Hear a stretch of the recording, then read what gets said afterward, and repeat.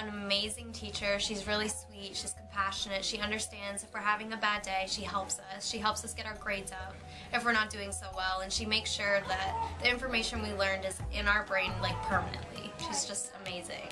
As you said, I'm from Pembroke, and every day we get on the bus at 10:30, we have our lunch and we eat on the bus, and then we get here, and like it's just a really good experience, and I really don't want you guys to hesitate like because of the transportation, because it's really nothing. You just get on the bus, get here, and it's just a really fun experience.